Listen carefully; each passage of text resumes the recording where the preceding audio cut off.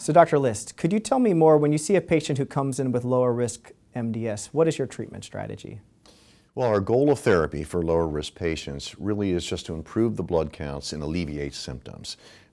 Most of these patients have a survival that's measured in years, so we're not worried about changing the natural history or suppressing the potential for leukemia or even the potential for cure. We really want to just improve the blood performance. So we do that using several different approaches.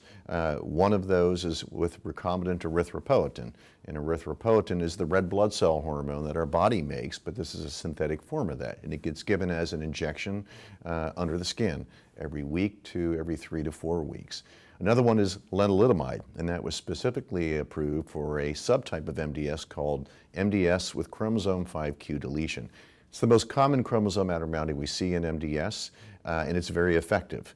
After that, there's a small population of patients that we consider for immunosuppressive therapy, treatments such as what we call anti-thymocyte globulin, which is really antibodies raised in horses against human lymphocytes. And lastly, hypomethylating agents.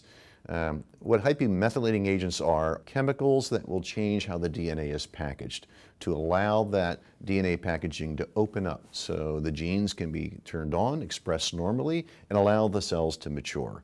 Those four are the primary backbone of what we use for the treatment of lower risk patients. And can you tell me, do all patients need treatment, or is sometimes watchful waiting an okay strategy? That's a very good point. Many patients will be diagnosed when they have very modest cytopenias, which they'll have no symptoms from. And in the absence of symptoms for someone with lower risk disease, there really is no reason for treatment intervention. It's only if they're symptomatic, or number two, they're having medical complications from that. The patient may not have symptoms related to severe thrombocytopenia, meaning a very, very low platelet count. However, they may be extremely high risk for bleeding, and in that situation, we may want to consider treatment.